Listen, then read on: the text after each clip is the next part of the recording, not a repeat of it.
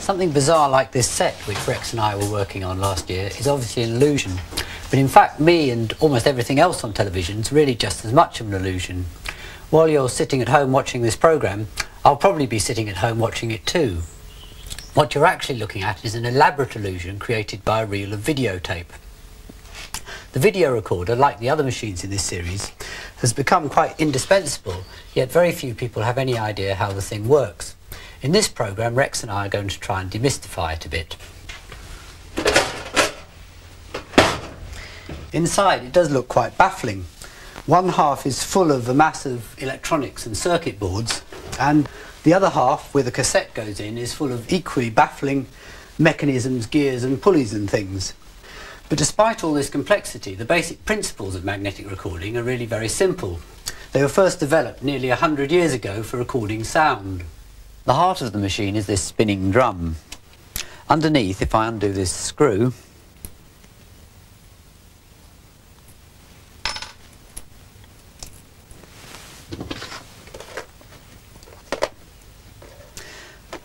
this is the actual tape head, and you can see it's a tiny coil of wire. It's an electromagnet, and it's doing exactly the same thing as the electromagnet on the bandsaw.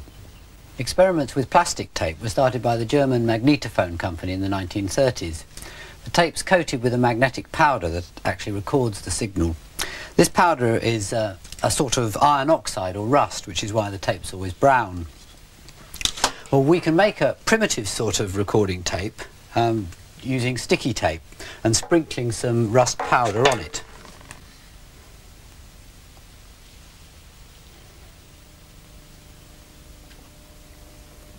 We need a little bit more. We just have to rub it into the sticky side.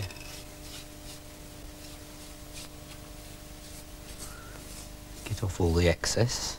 That's it. Right.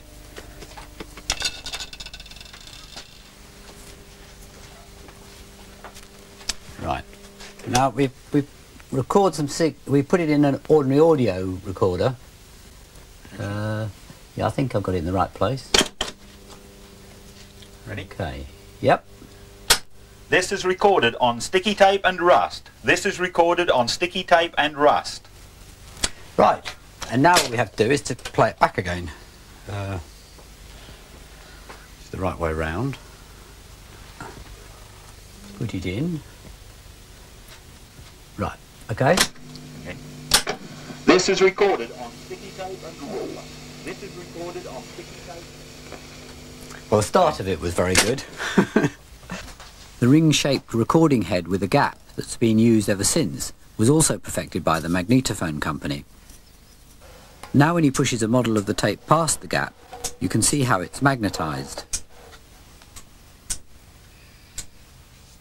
The smaller the gap, the smaller the magnets created on the tape, and the more information that can be recorded on it. That's why video heads are so small. The gap on the heads on a domestic video machine have to be exactly 3/1000th of a millimetre across. They're the most accurately made thing in the home. It's amazing that something so tiny can record anything at all, but there really is something quite magical about the properties of magnetism. Magnetic recording of sound is relatively simple. Recording moving pictures is much more difficult.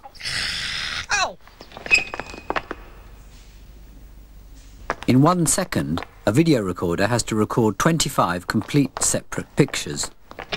Even on a domestic video recorder, each picture is split up into over 500,000 elements, and the colour and brightness of each has to be recorded.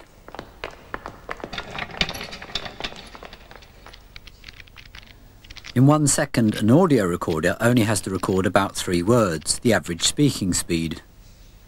Hundreds of times more space on the tape is needed to record pictures instead of just sound. Good evening.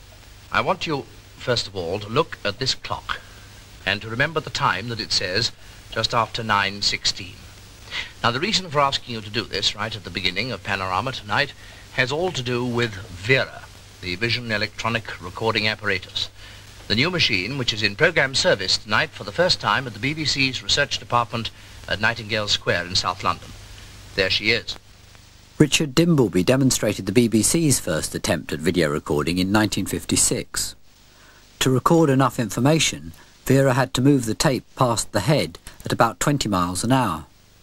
The results were shown by replaying the start of the programme. Asking you to do this right at the beginning of Panorama tonight has all to do with Vera, the vision electronic recording apparatus. It got the nickname of wobbly television and was very short-lived.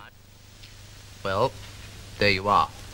That's where we came in a way. That was the beginning of Panorama tonight, just about 5 minutes after I first did it. This is now me again, really. Today, all video recorders work with slow-moving tape. To make enough space, the heads have to record a series of diagonal stripes across the tape. These stripes are created by spinning the heads round on a drum while the tape moves slowly past. Here we've replaced the heads with pens, and if I thread up a bit of paper with Rex, I think that's in all right now.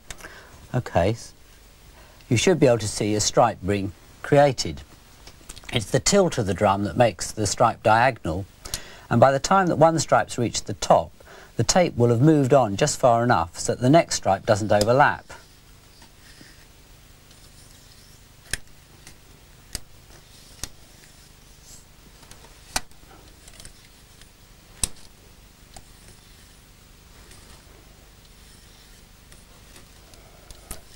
Of course, in the real machine, the stripes are much closer together.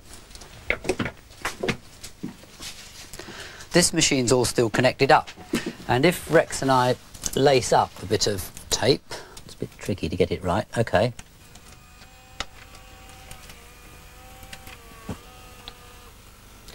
You can see that when the tape's stationary, the spinning heads are reading one stripe over and over again, and this produces the still picture. Moving the tape backwards and forwards, oh, we're not on a moving bit at the moment. Moving the tape backwards and forwards changes the picture. It's not a very good picture because my fingers are creating quite a lot of interference. And of course, if you move it at 25 stripes a second, it replays the tape exactly as it was recorded. Oops. Spinning the heads is a much more practical way of recording pictures than speeding up the tape. The idea comes from this German military machine, the Tonschreiber.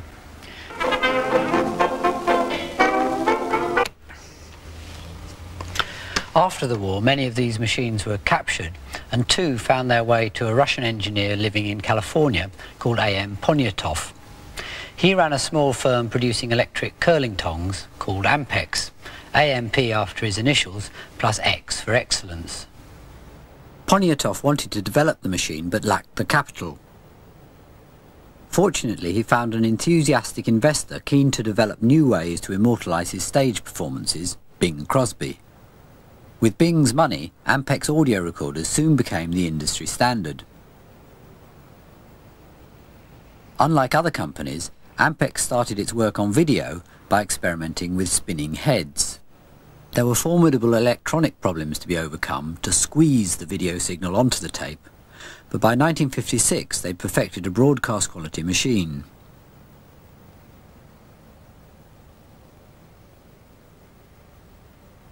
This is their earliest surviving recording.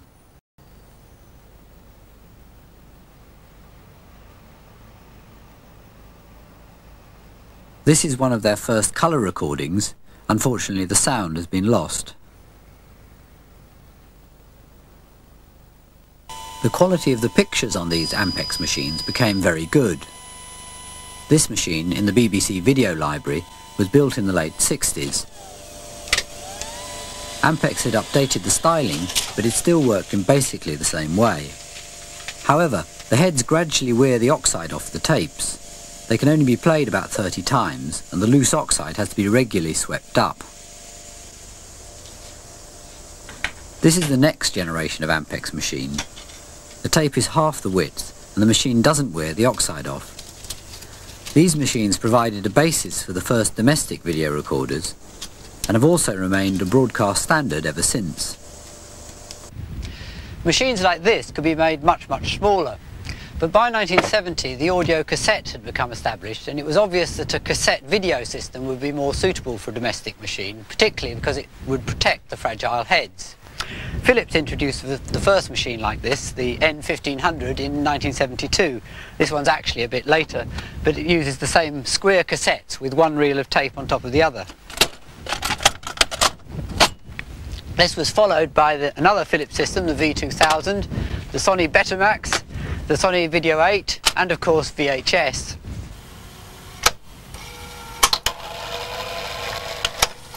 The cassette system does add greatly to the mechanical complexity of the machine.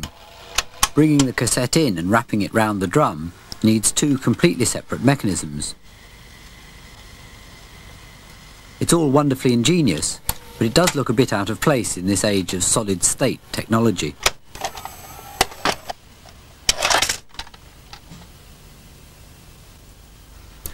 The electronics are just as ingenious, though it's not quite so obvious. A domestic machine only records half as much information about each picture as a broadcast quality one, but the difference is hardly noticeable. It's only when you record from one tape to another a few times that the electronics have problems and the imperfections start to show up. This is an original recording.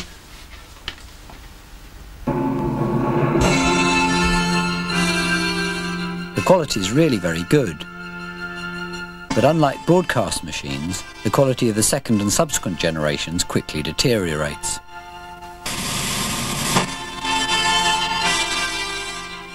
First, the picture gets less sharp.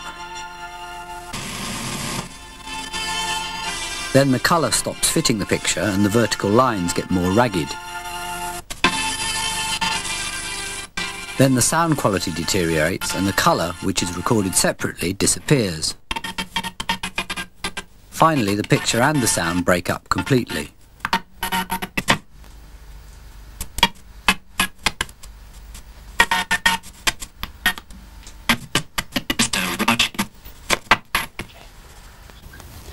Video recorders have now been around for over 10 years, and in that time their design has changed quite considerably. Some things have definitely improved. The early machines used to have lots of belt drives, basically rubber bands, and these things used to stretch and perish. Today, the rubber bands in video recorders have been replaced by gears and other mechanisms that are much more reliable. The old machines were twice the size and weight of the new ones. Without modern microprocessor chips, the old machines had 3 times as many components. This miniaturization does have some drawbacks, though, when it comes to repairs. These little black dots on here are actually this component in miniature, and it's bad enough replacing one of these tiny things without trying to replace one of these little tiny modern resistors. You need a remarkable eyesight to be able to do it. Other, of course, problems we do have as children see mummy and daddy pushing videos in here, so they have a nasty habit of pushing things in there as well. They can be anything from sticky jam sandwiches and toast to toys and all sorts of things, and of course that doesn't do the tape transport mechanism any good either. Okay, let's just put it on, yeah?